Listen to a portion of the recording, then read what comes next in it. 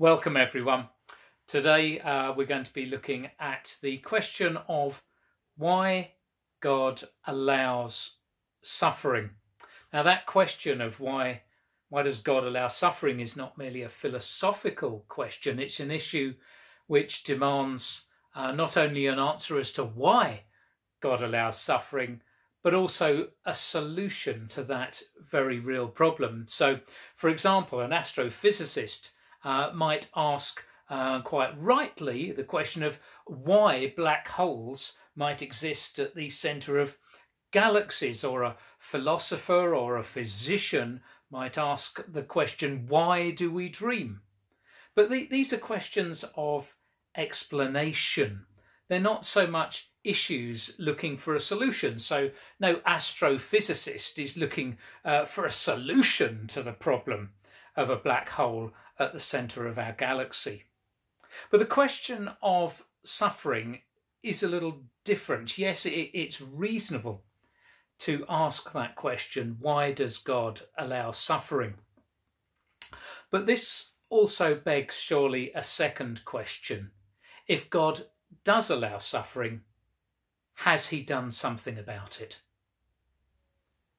I think it's highly significant to reflect that human beings ask this question at all. If God doesn't exist, then why does it seem that the human brain is almost hardwired to ask of an all-powerful being like God why suffering exists? There seems to be something fundamental to the human condition, that we imagine an all-powerful creator, a God, and we even apply some expectation of a moral compass to that creator God figure. You see, there's no rule that says that if God exists, then he should have A, either any interest in us at all, or B, is under some kind of compulsion to act in our best interests. Just like any dictator, the mere fact of God's hostility towards us would not undermine his existence. A dictator like Joseph Stalin doesn't cease to exist just because we don't like what he did. But can Christianity offer something more than that? Well, I say yes. Christianity is rooted in the issue of suffering. The Christian Bible is filled with stories of suffering, murder, slavery, plagues, childlessness, death, and every other kind of human suffering are laid open with honesty in the pages of the Bible. The Bible is refreshingly honest about the problem of suffering. The Bible isn't an escapist book about God, but it's a book about the actions and character of God in the heart of suffering in the world.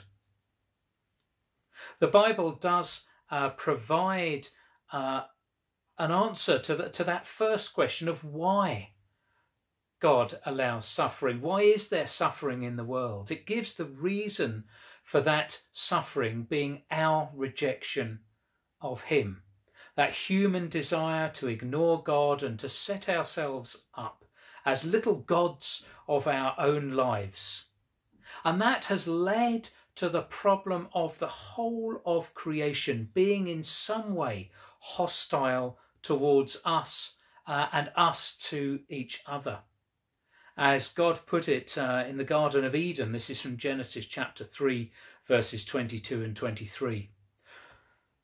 The Lord God said, "The man has now become like one of us, knowing good and evil. He must not be allowed to reach out his hand and take also from the tree of life and live forever." So the Lord God banished man from the Garden of Eden to work the ground from which he had been taken. And the early chapters of the Bible, principally Genesis chapters 1 to 11, with the accounts of the murder of Cain by murder of Abel by his brother Cain, stories of Noah and the flood and the Tower of Babel. These set out the problem that without God's intervention, humanity is doomed to experience suffering and death. Well, that's just the first 11 chapters, but the overwhelming thrust of the Christian Bible is not about providing an answer to the philosophical question of why God allows suffering, but it addresses that second, perhaps more important question: has God done anything about it? Now, to illustrate what I mean, I want us to imagine a geologist and a civil engineer standing on one bank of a huge, raging river and looking across to the other side. Now, the geologist can provide us with an answer to the question, why is there a river here? Why is that river here stopping us from getting to the place of plenty on the other bank, on the opposite side? The geologist might tell us about glacial or seismic activity over millions of years and explain the reason for the river. Now, the civil engineer might find some of that information from the geologist helpful, but the geologist will not be able to build a bridge or any means of getting us from this bank to the better bank on the other side. But the civil engineer can build a bridge which will eventually bring us to the place of plenty on the opposite bank. Now, in this illustration of the geologist and the civil engineer and the river is the problem of sin and suffering. The geologist is like the philosopher, simply attempting to answer the question of why God allows suffering. But the civil engineer is like the God of Christianity himself, who provides a solution to the problem of the raging torrent. When it comes to the question of suffering, the Christian claim is that God has himself acted to deal with the problem. He has acted in power, in history, and within the context of human suffering, within the context of his own creation, to utterly reverse the problem of sin, death, and suffering. God is like the civil engineer who has solved the problem.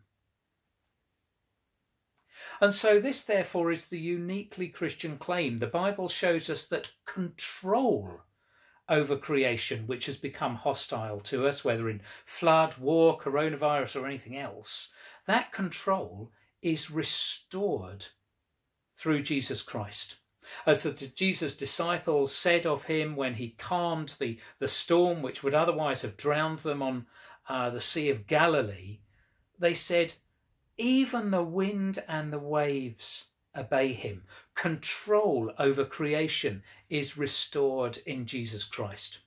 Second, the Bible shows us that the relationship which we lost with God in Eden is restored through Jesus Christ. As Paul says in his letter to the Romans about our receiving of the Spirit of Jesus Christ through faith, he writes, "The Spirit you received does not make you slaves so that you live in fear again.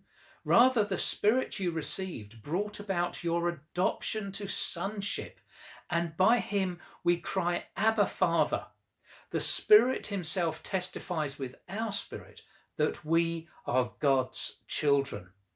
So relationship, as well as control over creation, relationship with God is restored in Jesus Christ. And thirdly, the eternal life, which was replaced by death at Eden is restored through Jesus Christ, as the Apostle John says in his first letter. I write these things to you who believe in the name of the Son of God, so that you may know that you have eternal life. So eternal life is restored in Jesus Christ. And all of this reveals to us something about the character of God, because it's not through a distant act by God, the waving of some hand, that everything we lost in Eden is restored. No, it's through the earthly, real, historical, loving act of God himself being crucified among us, God's very own suffering, that our suffering is guaranteed to come to an end. And I would say that rather than simply ask the question, why does God allow suffering? It's better to focus on the good news that God has done something about suffering. As we read at the end of the Bible, in the book of Revelation, God will wipe every tear from their eyes. There will be no more death or mourning or crying or pain, for the old order of things has passed away. The Bible makes no bones about the reality of suffering, but it speaks of a God who loves his lost people and came to suffer himself so that we might be rescued. Belief in Jesus Christ does not mean that suffering ends now. Far from it. Jesus was very clear that suffering will continue for a time.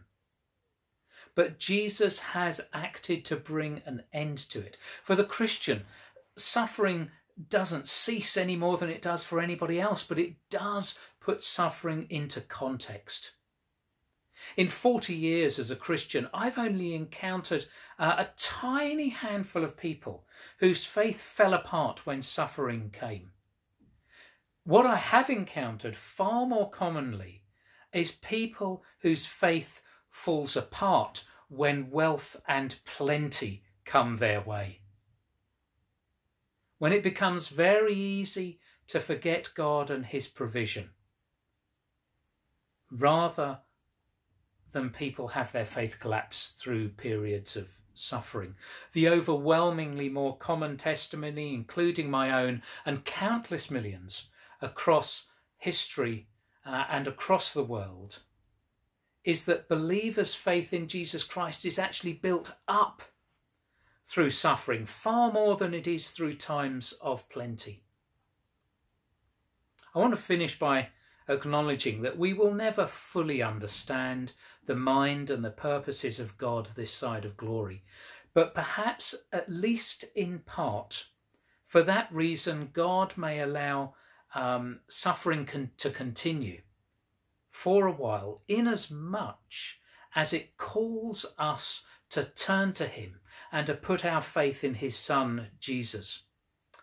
As many have observed in one way or another over the centuries, there are no atheists in the trenches. Thank you for watching.